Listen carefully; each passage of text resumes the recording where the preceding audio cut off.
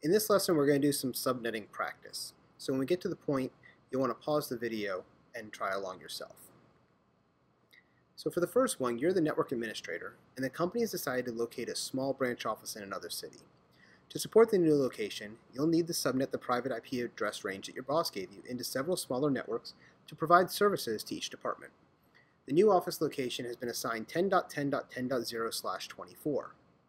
When you set up the new network, you need to configure separate subnets for each department in the new office. You should allocate the address using CIDR notation and provide each department with the minimal number of IP addresses that will meet their needs. The departments at the new location will require the following numbers of computers on their subnets.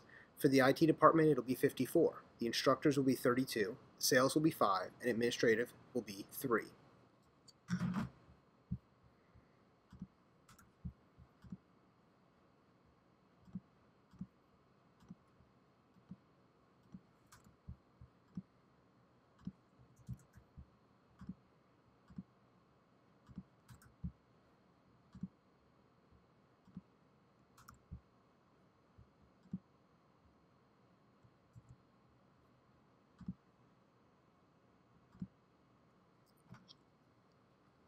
Subnetting practice. In this lesson, we're going to do 3 sample subnetting problems. When we get to that portion, you're going to want to pause the video and try them on your own before revealing the answers.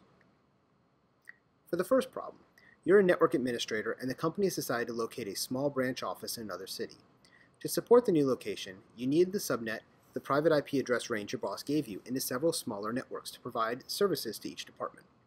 The new office location has been assigned a 10.10.10.0/24 IP address range, which gives you 256 IPs.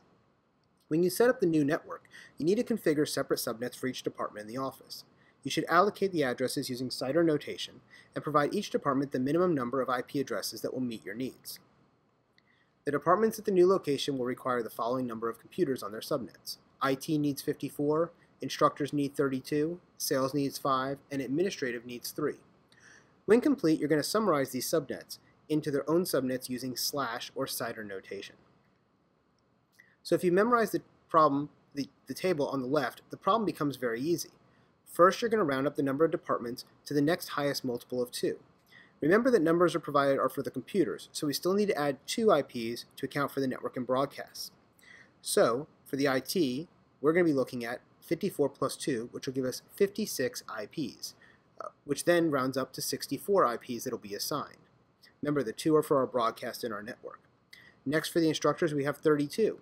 So we're going to have to add 2 and make it 34, which then rounds up to 64 as well. So IT and instructors will both have the same number in their CIDR notation. Next, we have sales, and they have 5 plus 2, which gives us 7. We'll round that up to 8, and that will give us the number of IPs assigned for that subnet. For administrative, we're going to have 3 plus 2, which then gives us 5, rounding up to 8. So again, sales and admin will both be sharing the same number in their CIDR notation, but they will be separate subnets. And finally, we have the unused portion. For the unused portion, what we need to do is add up all the previously used IPs, 64 plus 64 plus 8 plus 8. And when we do that, that's going to end up giving us the 256 we started with, minus that total of 64, 64, 8, and 8, giving us 112 left. Now, the real question becomes, do we take that 112 and round up to 128, making it a /25, or down to 64, making it a /26? And the answer is, because it's the unused portion, we're going to round down. Everything else we rounded up because we're going to use those portions, but for the unused, we need to round down. Otherwise, we're telling our network administrators, we still have 128 IPs, but in reality, we only have 112. So we really have to go down to 64. And that's what we're going to look at. So, as we look through this, 64 IPs becomes a /26, 64 IPs for the instructors becomes a /26, 8 for the sales and administrative are both going to become a /29, and the unused portion at 64 becomes a /26 as well. And that's how you'll solve a problem like that. For the next problem, we want to figure out how many assignable IP addresses exist in a 172.16.1.0/27 network. Okay, so for this one, what we're going to want to do is we need to look at the keyword here of assignable. So if we look at a /27 in our chart, we see that the number of IPs is 32. But that's not the right answer, because we have to take into account our network address and our broadcast, so we have to take away 2. So again, we pull out /27 from the chart, which is 32 minus 2, which will then give us our answer, which comes out to 30.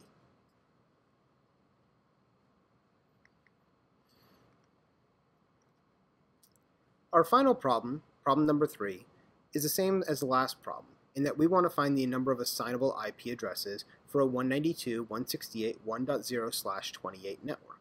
For a /28 network, we have 2 to the 4th number of IPs minus 2 for the broadcast and the host. So in this case, 2 to the 4th is going to give us 16, minus 2 will give us 14. And that's our answer.